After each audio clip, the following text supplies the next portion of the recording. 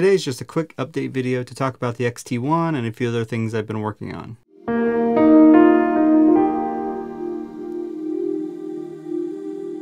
So if you watch my channel the last couple of months, you know that I bought an X-T1 this summer and have been using it extensively since I bought it.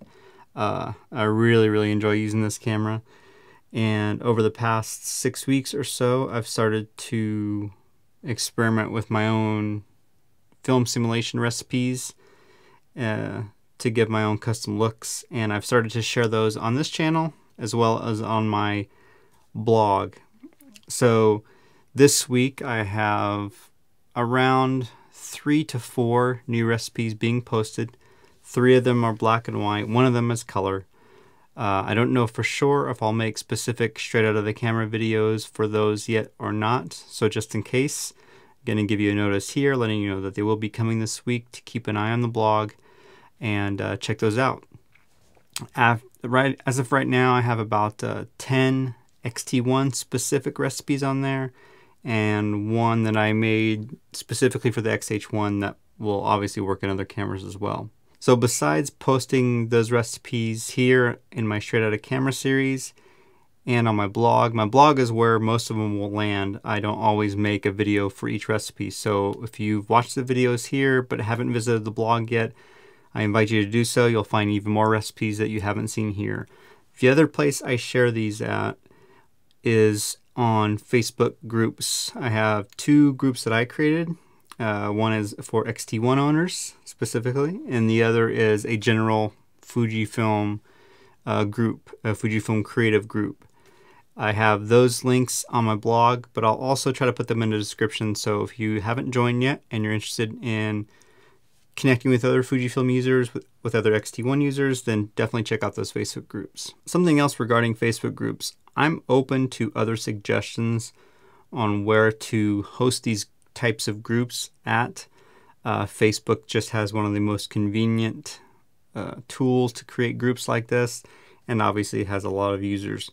But if there's some other alternative that you guys use that you might want to share with me, that then please do so I can experiment and build some other options for some of these groups that would revolve around the Fujifilm gear. Real quick, I want to talk about editing software. This is like an ongoing subject on some of these Facebook groups, on the groups that I created, but also on the other groups that I have joined. People asking what's the best software to edit Fujifilm files with. What does everyone use? To be honest, it doesn't seem like there's any consensus. Some people still have issue with Lightroom sharpening, the Lightroom sharpening of these Fujifilm files. Some people don't. So you're going to find a mix of answers.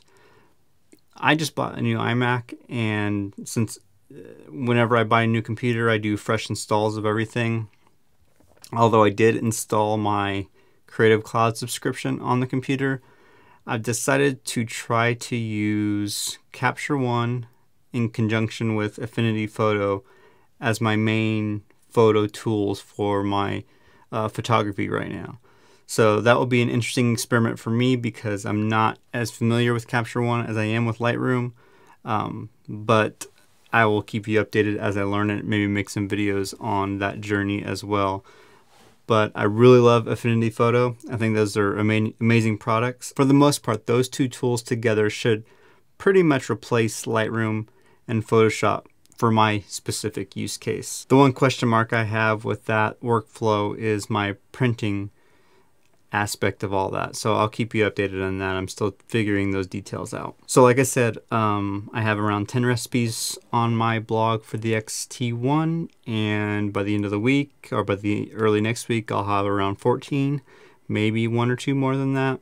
So I'm going to switch gears, I think, and start spending more time using the X-H1 for stills and building my recipe library for that.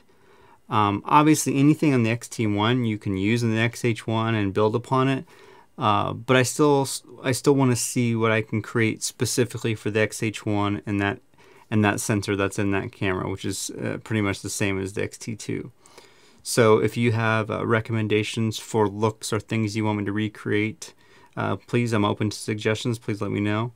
Otherwise, just keep an eye out on this channel and on my blog as I start posting some of those X-H1 recipes. So really, that's it. Again, I say this all the time, but I genuinely appreciate all the new subscribers I have and all the subscribers who stick with me, even though my channel has shifted a little bit, not quite as film heavy as it was.